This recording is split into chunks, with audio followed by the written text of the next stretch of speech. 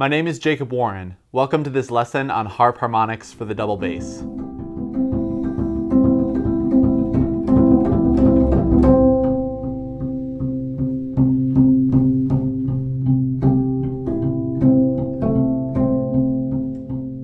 If you haven't yet watched my video Introduction to the Harp Harmonic Technique, I'll link to that video over here. In today's video, I'd like to show you a few of the ways that I use harp harmonics in my music making.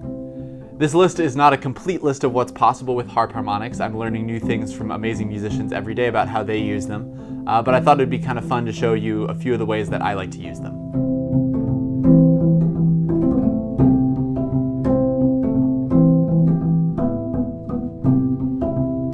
One of the main ways that I use harp harmonics is to add an upper extension to a bass note. So if I'm playing a jazz tune or if I'm playing a slow fiddle tune and I want to lay down a G chord, I might pitch that low G note. And then using harp harmonics, I'll have a couple of options, given whatever tuning I'm in, to color that note with some upper extensions. Since my tuning is A, E, B, E, I actually have a couple of harmonics available to me that would sound really nice in the context of a G chord. So if I take a look at my middle E string here, I'll have my third partial as a B. So if I play that low G note and then color it with the B, it can be a really nice way of supporting harmonically the person who's playing melody at the time, especially if I'm in a duo context and we're missing a chordal instrument. Sounds something like this.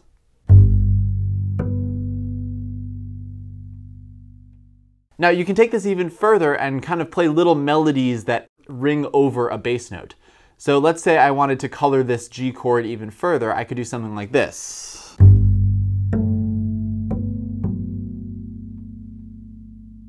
So there I'm using the root G, and then I'm playing an A harmonic on my open A string. I'm playing the third as the third partial of my E string, and I'm playing the third partial of my B string, giving me that major 7. So I've basically got a major 7, 9 over that G note.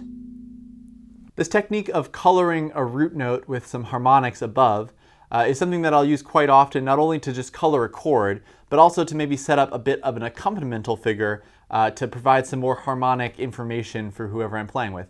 There's a really good example of this on one of my recent records with Grant Flick, our duo Warren and Flick. There's this tune we do called Before the Sunset, where I use these harp harmonics to set up a sustained rhythmic figure that accompanies the melody. On its own, that accompaniment sounds like this.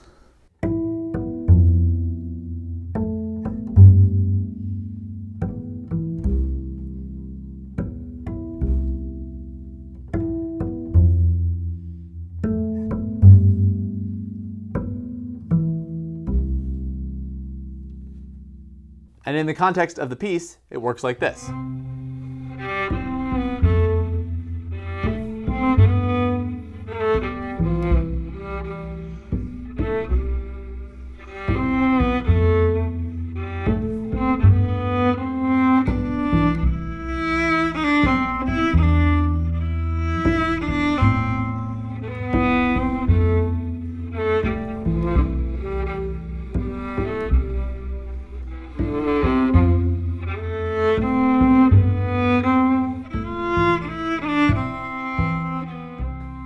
I think this idea of playing a root note and coloring it with harp harmonics above is a really interesting way of using them because it's great for accompaniment, but it's also a way that you can play things and accompany yourself. You can play a melody in harp harmonics while also laying down some root notes and get a lot of that separation of register that can make for a really pleasing sound.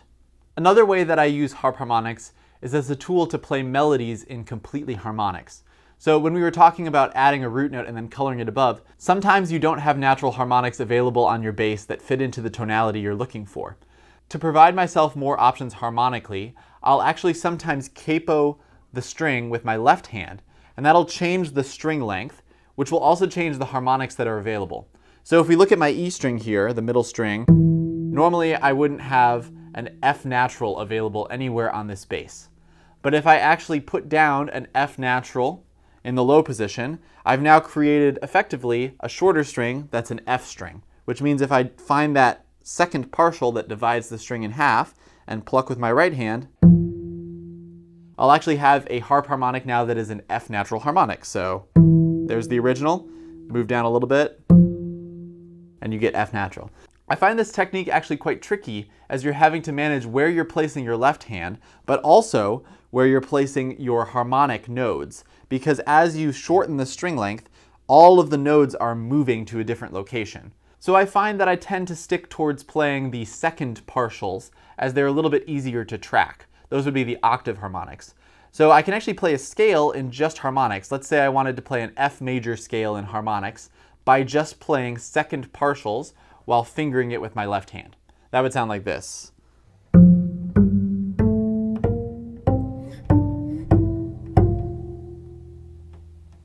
Another thing that I think is cool about using these capoed harmonics is that I can actually add vibrato to a harmonic like this, which is something that isn't quite as easy on a natural harmonic. This technique can actually be used to play melodies as well, and you can combine it with natural harmonics to create a really cool ring over effect. So here's a bit of Josephine's Waltz.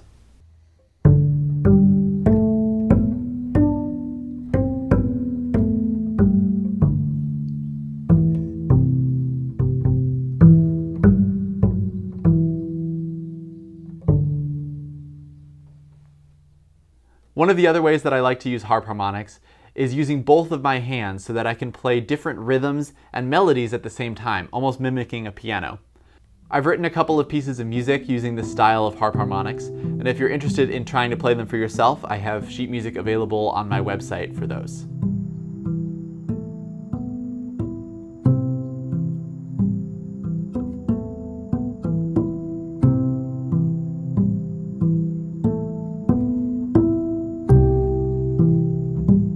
I'm planning on doing a video that goes much more into depth about this style of using harp harmonics, but for today I just want to show you the basics of how it works.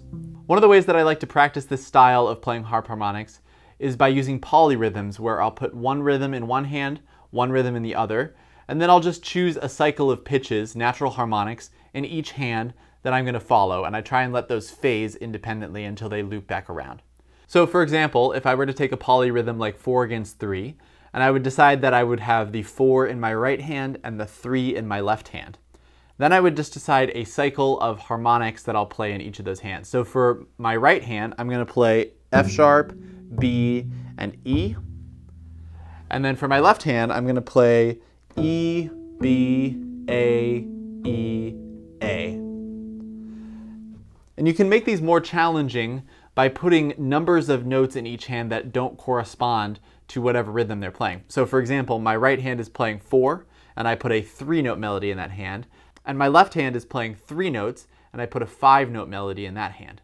So now I'm going to let both of my hands cycle until I find the point where they line up again, where I'm playing this F sharp and E at the same time, since that's going to be my starting 2 pitches together.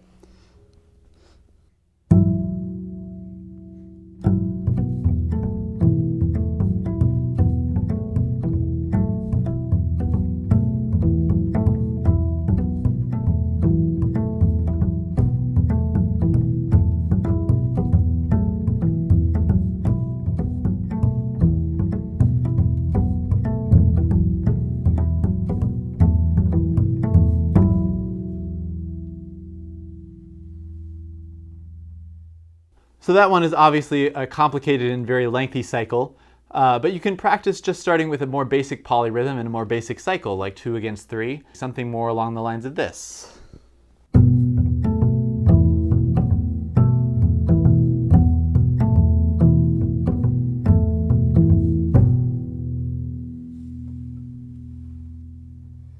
Well, there are 3 examples of ways in which I use harp harmonics in my music.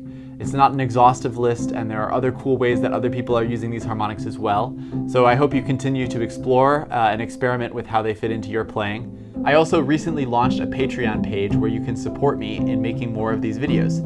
If that's something you'd be interested in doing, please check out the link in the description below.